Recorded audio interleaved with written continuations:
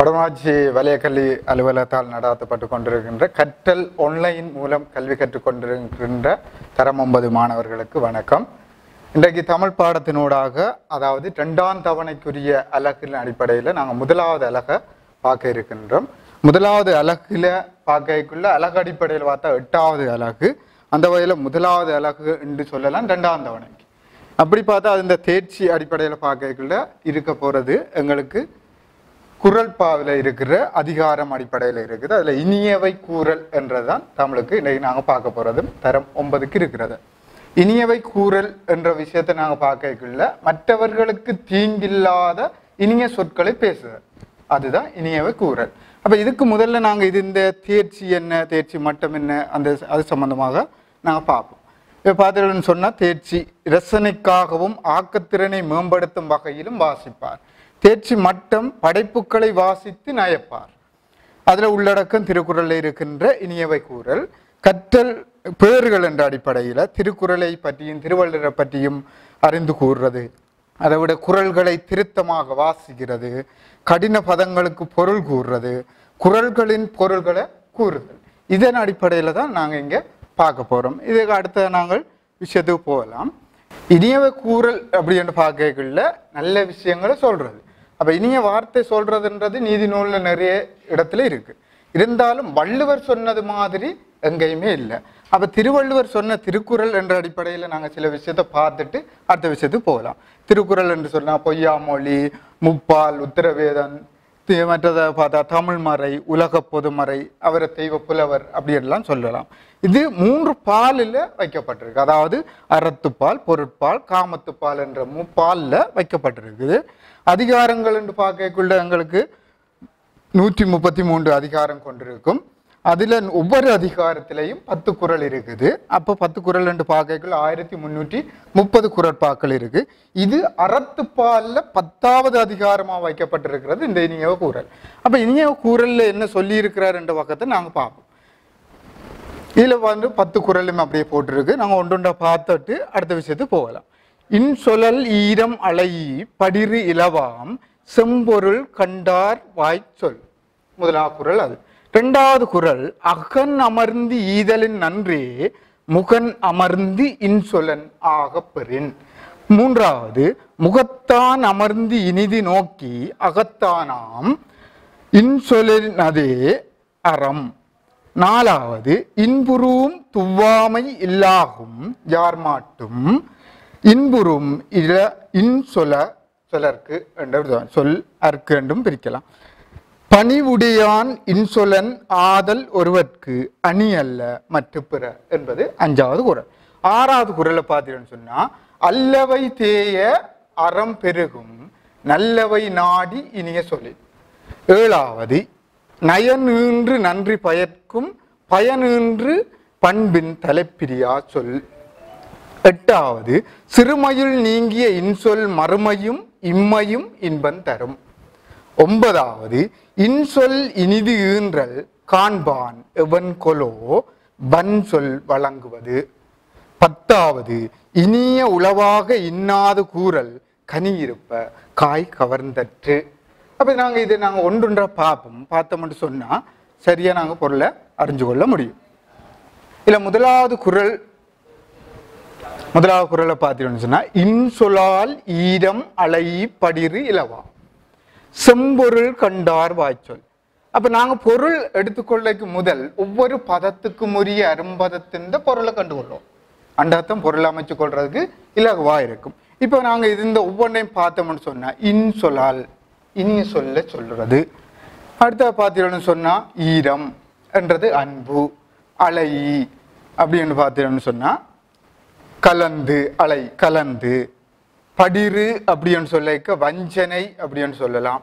இலவாம் என்றது இல்லையாம் அப்படின்னு சொல்லப்படும், இல்லாததாய் என்று சொல்லலாம். அப்ப அடுத்தது பார்த்த செம்பொருள் என்று சொல்லிக்கல செம்பொருள் மிக்கது அறம். கண்டார் வாய்ச்சொல். இதுல கண்டார் வாய்ச்சொல் என்ற உணர்ந்தவர்கள் கண்டார், வாய்ச்சொல் அவர்கள் வாயில இருந்து வருகின்ற சொற்களாக இருக்கும், அவர்களுடைய வாயில் நின்று வருகின்ற சொற்கள். அப்ப இதை அப்படியே வச்சுக்கொண்டு நாங்கள் பொருள் அமைச்சு கொள்ள இயலும். இப்படியே நாங்கள் ஒழுங்குபடுத்தினா பொருள் அமையாது. பொருள் கருச்சிதைவின்றி அமையணும். அந்த வகையில் பார்த்தா நாங்கள் முதல்ல எப்படி இருக்கும், இனிய சொல், அன்பு கலந்த வஞ்சனை இல்லாத இப்படி என்று பார்க்கறத விட இந்த ஒழுங்குமுறையை நாங்கள் சரியா எடுத்துக்கொண்டு பார்த்தோம்னா சரி, நான் அமைச்சு கொள்ற முறையில நீங்க உணர்ந்து கொள்ளலாம். இப்ப அறம் உணர்ந்தவர், தர்மம் எதுன்னு சொல்லி உணர்ந்தவர்களுடைய வாயில இருந்து வருகின்ற சொற்கள் எப்போதும் இனிமையாகத்தான் இருக்கும், மற்றவர்களுக்கு அது சந்தோஷமா தான் இருக்கும், அன்பு கலந்ததா இருக்கும், வஞ்சனை இல்லாததா இருக்கும். இந்த மாதிரி சொற்கள்லாம் இந்த இனிய குரல், இந்த முதலாவது குரல்.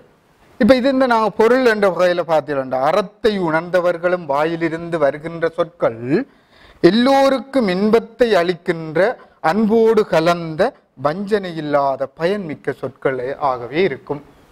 அப்ப நாங்க சொல்லிக்குள்ள மற்றவருக்கு பயனுள்ளதாக சில பேர் பார்த்தீங்கன்னு சொன்னா சொல்லுவார்கள், ஆனா அறம் உணர்ந்து சொல்ல மாட்டார்கள். அறம் உணர்ந்தவர்கள்ட்ட இருந்து வருகின்ற அந்த வார்த்தை தான் வஞ்சனை இல்லாத, உள்ளொன்று வெளியொன்று பேசுவார்கள் சொல்லுவார்கள். அந்த மாதிரி இல்லாமல் வஞ்சனை இல்லாத சொல் வரும்னு சொன்ன அவர்கள் அறத்தை உணர்ந்தவர்களுடைய வார்த்தையாகத்தான் இருக்கும். அடுத்தது பார்த்தீங்கன்னு சொன்னா ரெண்டாவது குரல்ல, அகன் அமர்ந்து ஈதலின் நன்றே முகன் அமர்ந்து இன்சொலன் ஆகப்பெறின்.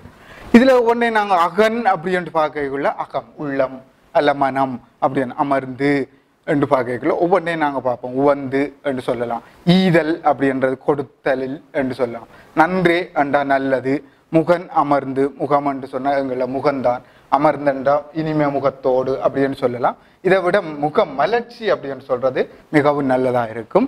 இப்ப இன்சொலன் இனிய சொல், இப்ப அடிக்கடி சொல்லிக்க உங்களுக்கு இந்த சொல்லுகள் விளக்கமா இருக்கும். அப்ப இனிய சொல்லை பேசுபவன் தான் இன்சொலன் ஆகப்பெறின், அப்படி இருக்கிற ஆளுதாக இருக்கும், உடையதாக இருத்தல். அப்ப இதுல பார்க்கக்குள்ள நாங்க எப்படி உள்ளம் உவந்து கொடையளித்தல் நல்லது முகமலர்ந்து இப்படி அமைச்சு கொண்டு வந்தா பொருள் சரியாக வராது. அப்ப உள்ளம் உவந்து கொடையளித்தல் என்ற வகையில பார்க்க மனம் உவந்து நாங்க பொருளை கொடுக்கறது நல்லது, நல்ல விஷயம்தான்.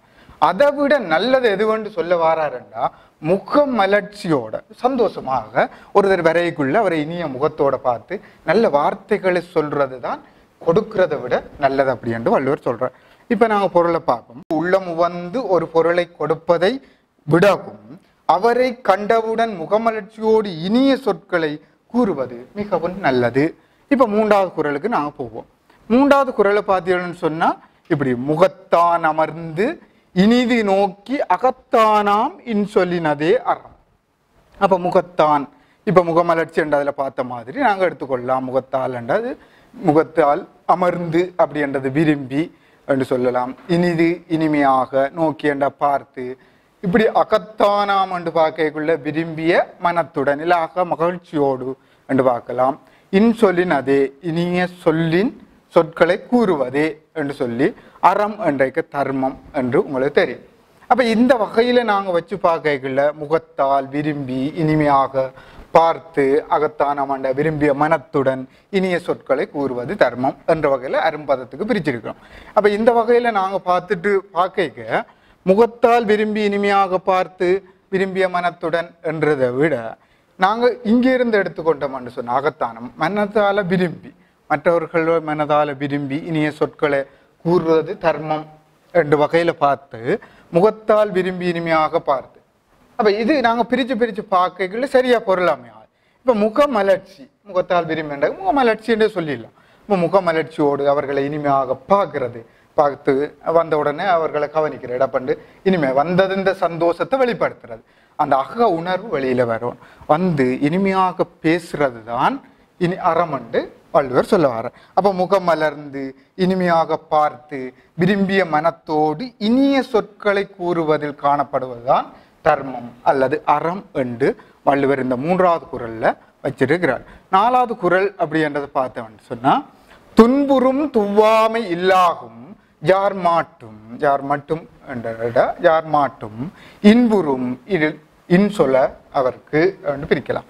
அப்ப துன்புறும் அப்படின்ற துன்பம் என்ற உங்களுக்கு தெரியும், அதை விட உருமன்றது அதிகரிக்கிறது, துவாமை வறுமை இல்லாகும் அப்படின்னு சொன்னா இல்லாததாகும், யார் மாட்டுமன்ற எல்லோரிடத்திலும் இல்லா யாரிடத்திலும் என்று சொல்லலாம். இன்புறு இன்பம் அதிகரிக்கிறது சம்பந்தப்பட்டதா இருக்கும். இன்சொல அவருக்கு இனிய சொற்களை பேசுபவர்களுக்கு என்று வரும். அப்ப இதே வடிவத்தை நாங்கள் வச்சு பார்த்தோம்னா யாரிடத்திலும் எடுக்கைக்குள்ள சரியா அமைய போகுது. அப்போ எல்லோரிடத்திலையும் என்ன சொல்லணும், இன்பத்தை அதிகரிக்கிற மாதிரியான நல்ல வார்த்தைகளை பேசுவோம். பேசினால் அவருக்கு துன்பம் தரக்கூடிய அந்த வறுமைகள் இல்லாமல் போகும். இல்லைன்னு சொன்னால் இன்பம் பெருகும். அப்படி பார்த்தா இப்போ நாங்கள் அது இந்த பொருளை பார்ப்போம். எல்லோரிடத்திலும் இன்பத்தை அதிகரிக்கும் இனிய சொல்லை பேசுபவர்களுக்கு துன்பத்தை அதிகரிக்கும் வறுமை இராது, இன்பம் பெருகும் என்று 4வது வைக்கப்பட்டிருக்கு. அப்போ 5வது நாங்கள் பார்த்தோம்னு சொன்னால் 5வது குறளில் பணிவுடையன் இன்சொலன் ஆதல் ஒருவர்க்கு அணி அல்ல மற்ற பிற. இப்போ ஒவ்வொன்றுக்கு நாங்கள் அரும்பத அடிப்படையில் பொருள் எடுத்துக்கொண்டோம்னா கீழ்ப்படிவுடையவனாக இருத்தல். பணிவுடையண்டா கீழ்ப்படிவு, எல்லோருக்கும் பணிவாக இருக்கிறது, பணிந்து பேசுறது அப்படி சொல்லலாம். இன்சொலன் அப்படின்றது இனிய சொல்ல பேசுறவராக இருத்தல். ஆதல் ஒருவர்க்கு, ஆதல் என்ற இருத்தல், ஒருவர்க்கண்ட ஒருவனுக்கு, அந்த மாதிரி என்று பார்க்கலாம். இது அணி அல்ல. அணி என்று சொல்லைக்குள்ள நாங்கள் பார்க்கலாம் சிறப்பு, சிறப்பு அணிகலன், ஆபரணம். இங்க பொருத்தமா சிறப்பு அணிகலன் அப்படி என்று எடுத்துக்கொள்ளலாம். இல்ல அல்ல என்றது இல்லை மற்ற பிற. இது எல்லாத்தையும் விட, அதாவது அணிகலன் என்று சொல்லைக்குள்ள எது இருக்கணும், கீழ்ப்படிவு, இனிய சொற்களை பேசுறது. இதுதான் ஒவ்வொருத்தருக்கு அணிகலன். ஆபரணம், ஆடைய அணிகலன் எல்லாம் சிறந்தது இல்லை அப்படின்னு சொல்றார் வள்ளுவர். சிறப்பாக போகணுமென்றாக்க நிறைய நல்ல புத்தாடைகள் அணிந்து நல்ல வசதியாக ஆபரணம் அணிந்து போறது வழக்கம். ஆனா வள்ளுவர் என்ன சொல்ல வாரான்னா, அப்படியெல்லாம் போறது அது அணி இல்லை, அது சிறப்பானது இல்லை. அவர் என்ன சொல்ல வாரான்னா, கீழ்ப்படிவோடு இனிய சொற்களை பேசுபவருக்கு இருக்கிறது தான் அணி. 2 விஷயம் இருக்கு, கீழ்ப்படிவு இருக்கணும், இனிய சொற்களை பேசுறதா இருக்கும். அதுதான் அவற்றை சிறந்த அணிகளை. மற்றது எவை எது வேண்டாலும் அது அணியாக முடியாது. வேறு எந்த அணிகளும் ஒரு மனிதனுக்கு சிறப்பாக இருக்காது. அந்த வேலை பார்த்த கீழ்ப்படிவோடும் இனிய சொற்களை பேசுபவனாக இருத்தலும் ஒருவனுக்கு சிறந்த அணிகலன் ஆகும். அவனுக்கு இவை தவிர சிறப்பு தரக்கூடிய அணிகலன் வேறு எதுவுமே இல்லை. இப்போ நாங்கள் அடுத்த குறளை நாங்கள் பார்ப்போம். அடுத்த குறளை பார்த்தோம்னு சொன்னால் 6வது குறளில் அல்லவை தேய அறம் பெருகும் நல்லவை நாடி இனிய சொல்லின். அப்போ அல்லவை என்றதுல துன்பம் அல்லது பாவங்கள் செய்கிறது என்றதுதான் மிக பொருத்தமாக இருக்கும். தேய குறைஞ்சு கொண்டு போகும், அறம் தர்மம் செய்கிறது, பெருகுமண்ட அதிகரிக்கும். அங்கால நல்லவை அப்படி என்று பார்க்க நன்மையானவை செய்கிறது, அந்த நன்மையானது. நாடி அண்ட உள்ளுக்குள்ள மனதுக்குள்ள என்ன செய்யணும், நல்ல விஷயங்கள் எது இருக்கு அப்படி என்று ஆராய்ஞ்சு அதை கண்டுபிடிச்சு அதை இனிமையாக இனிமையாக சொல்லுவனாக இருக்கிறது. அப்ப இதுல வச்சு பார்த்தா பாவங்கள் குறைவடைய தர்மம் அதிகரிக்கும் நன்மையானவை ஆராய்ந்து இனிமையான சொல்லுவானாயின் அப்படின்னு. இப்ப நாங்க அங்கிருந்து பார்ப்போம். மற்றவர்களோட நாங்கள் கதைகள்ல உள் மனதில் நாங்க யோசிச்சு கொள்ளணும், இது நல்லது இது கெட்டது அப்படின்னு. அப்ப நன்மையானதை உள்ளுக்குள்ள யோசித்து அதை சரியாக எடுத்துக்கொண்டு அதை இனிமையாக சொல்லுவவராக இருந்தா அவருக்குடைய ஏற்கனவே செய்த பாவங்கள் இருக்குமா என்றால் அது குறைவடைந்து கொண்டு போய் தர்மம் அறம் பெருகும் என்று சொல்ற. அப்ப நாங்க பாவ புண்ணியத்துக்காக கோயிலுக்கு பூசை செய்து இல்லாட்டி பரிகாரங்கள் செய்யறதுன்றதை விட வள்ளுவர் என்ன சொல்றாருன்னு சொன்னா, அவரை நாடுற ஒருவரோட கதைக்கைக்குள்ள நல்லவை பற்ற இனிமையாக சொன்னால் போதுமானது, அவர்களுடைய பாவம் தண்டவாடல குறையும். அப்ப நாங்க நல்லதை பேசினாலே எங்களுடைய பாவங்கள் குறையும் என்பது உண்மையாக இருக்கின்றது. 7வது குறளுக்கு போகைக்கு முதல் நாங்கள் இந்த பொருளை கொஞ்சம் பார்த்துக்கொள்ளும். நன்மை தரக்கூடிய சொற்களை ஆராய்ந்து இனிய சொற்களை சொல்லும் ஒருவனது பாவங்கள் குறைவடைந்து அறம் பெருகும். இப்ப 7வதுக்கு போவோம். 7வது குறளை பார்த்தோம்னு சொன்ன, நயன் இன்று நன்றி பயக்கும் நயன் பயன் இன்று பண்பின் தலைப்பிரியா சொல். அப்ப நயன் இன்று எப்படி நன்மை இன்று உண்டாக்குறது இல்லை உருவாக்குறது. நன்றி என்றது இந்த இடத்துல அறமாக கருதப்படுது. பயக்கும் சேர்க்கும், அப்ப நன்றி பயக்கும் அது சேர்க்கிறது. பயன் ஈன்று அதே மாதிரி இந்த பயன் அங்கால நயன் அந்த பயன் எல்லாம் நன்மையாக இருக்கும், அதுக்கும் உண்டாக்கி என்று வச்சுக்கொண்டு பண்பின் தலைப்பிரியா சொல், அதாவது அவருடைய அந்த நன்மை செய்கின்ற இனிமையான பேசுகின்ற அந்த பண்பில இருந்து நீங்காதவராக இருக்கிறார் அவருடைய சொல் என்று கருதலாம். இப்ப நாங்க பொருளை பார்த்தோம்னு சொன்னா, சொற்பொருளால் இப்ப நாங்க சொல்ல போற பொருளால் பிறருக்கு நன்மை கொடுக்கும் இனிமை பண்புல இருந்து நீங்காத ஒரு சொல்லாக இருக்கும். அப்படி இருந்தால் அவருக்கு இன்பம் தரக்கூடிய நன்மையும் அறத்தையும் சேர்த்து தரும். அப்ப அறம் செய்ய போறோம் தர்மம் பண்றோம் என்று சொல்றதை விட ஒருத்தருக்கு நன்மை பயக்கூடிய பேசுற ஒரு ஆளா இருந்தா அந்த இனிமை பண்பில இருந்து மாறுபடாமல் அவர் தொடர்ச்சியாக இருப்பாரா இருந்தா அவருக்கு நன்மை தேடி வரும். அப்ப இனிமையாக மற்றவரோடு பேசினால் எங்களுக்கு நன்மை தேடி வரும் என்றதுதான் இந்த குறள் இந்த வெளிப்பாடா இருக்கு. இப்ப 8வது நாங்க குறளுக்கு போனோம்னு சொன்னா, சிறுமையுள் நீங்கிய இன்சொலல் மறுமையும் இன்மையும் இன்பம் தரும். சிறுமையுள் நீங்கிய இன்சொல் மறுமையும் இன்மையிலும் இன்பம் தரும். இது நாங்கள் சரியா பாவம். சிறுமை என்றது துன்பத்தை ஏற்படுத்துறது, நீங்கியது அது இல்லாம போறதுன்னு வச்சுக்கலாம், விலகியதுன்னு வச்சுக்கலாம். இன்சொல் இனிமையாக சொல்லுற அந்த வார்த்தை இனிய சொல், மறுமையும் என்று சொல்லக்கு மறுபிறப்பு, இறந்தா பிறகு ஏற்படுற பிறப்பு மறுபிறப்புன்னு சொல்லலாம். இம்மையும் அண்ட இப்ப நாங்க பிறந்து வாழ்ந்து கொண்டிருக்கிற இப்பிறப்பும் இன்பம் தரும், எப்பவுமே மகிழ்ச்சியை கொடுக்கக்கூடியதாக இருக்கும். அப்ப நாங்கள் என்ன செய்யணும், எங்களுக்கு துன்பம் தருகிற விஷயத்தை விட்டுட்டு மற்றவருக்கு நாங்க துன்பம் இல்லாததை பேசுவோமா இருந்தா, துன்பம் நாங்க சொல்ற வார்த்தை அவருக்கு துன்பம் தர இல்லை, அவருக்கு உரிய வாழ்க்கைக்கு இனிமையாக அமையும்டா எங்களுடைய இப்பிறப்புல எங்களுக்கு சந்தோஷம் கிடைக்கும். அதே சமயத்துல மறுபிறப்பிலும் அந்த சந்தோஷம் கடத்தப்படுவதாக இருக்கும். பொருளை பார்த்துட்டோம்னா, பிறருக்கு துன்பம் தராத இனிய சொல்லானது ஒருவருக்கு இவ்வாழ்விலும் இறந்த பின்னரும் மகிழ்ச்சியை கொடுக்கும் என்று சொல்ற. அப்ப இப்பிறப்பிலையும் மறுபிறப்பிலையும் மகிழ்ச்சியா இருக்கணும்டா ஒருவருக்கு துன்பம் தராத வார்த்தைகளை நாங்க பேச வேண்டும் என்பதுதான் இந்த கருத்து. அப்ப 9வது குறளை நாங்க பார்ப்போம். 9வது குறளை பார்த்தோம்னு சொன்னா, இன்சொல் இனிது ஈன்றல் காண்பான் எவன் கொலோ. வன் சொல் வழங்குவது, இன்சொல் அண்டா நீங்க அடிக்கடி பார்த்த மாதிரி இனிய சொல், இனிது ஈன்றல் இன்பம் தருவதாக இருக்க வேண்டும். அது காண்பான் அண்டா உணர்ந்தவராயிருப்பார். அதை பார்த்துட்டு சொன்னோம், அனுபவித்து அறிபவன். காண்ற பார்க்க முடியாது, இனிமைய அனுபவிச்சு தான் அறிந்து கொள்ள முடியும். எவன் கொலோ என்று அதுல போட்டதும் படி பார்த்தோம்டா என்ன பயன் கருதியோ என்று சொல்லலாம். வன் சொல்லண்ட இனிமை இல்லாத கடுமையான சொற்களை பாவிக்கிறது. வழங்குவது என்றது அதைத்தான் நாங்க கூறுவது. அப்படி கூறுவது பிழை அப்படி என்று பாக்குறேன். இப்ப என்னன்னு சொன்னா, எங்களுக்கு இன்னொருத்தர் நல்ல வார்த்தை சொன்ன உடனே நல்ல சந்தோஷம் வருது, ஓமா இல்லையா? இப்ப அதே சந்தோஷத்தை நாங்க அனுபவிச்சு உணர்ந்து கொள்றோம். அந்த அனுபவிச்சு உணர்ந்த கொண்டு மற்றவருக்கு கடுஞ்சொல்ல பாவிச்சு அவர்களுக்கு துன்பம் வாரத நாங்க சொல்றது இல்லாட்டி வேற யாராவது சொன்னா அது என்ன பயன் கருதியோ, அது என்ன பயன் கருதியன்றது அவரவருக்குத்தான் தெரியும். அப்ப எங்களுக்கு நாங்கள் யாராவது சொன்னா சொல்றவருக்குத்தான் அந்த பயன் தெரியும், என்ன கருதி சொல்லி இருக்கிறான். அப்ப அவர் சொல்றாருண்டா இனிய சொற்களை நாங்க அனுபவிக்க சந்தோஷம் இருக்கு. அப்படி என்று சொன்னா மற்றவருக்கும் அதே சொற்களை சொல்வதுதானே சிறப்பு என்றதை அவர் வெளிப்படுத்த முற்படுறார். இப்ப பிறர் கூறுகின்ற இனிய சொல்லானது தனக்கு இன்பம் தருவதை அனுபவித்து அறிகின்ற ஒருவன் பிறருக்கு துன்பம் தரும் கடுஞ்சொல்லை கூறுவது என்ன பயன் கருதியோ அறிகிறேன் என்னென்று தெரியாது. அப்படி வச்சுக்கணும். 10வது குறளை நான் பார்ப்போம்.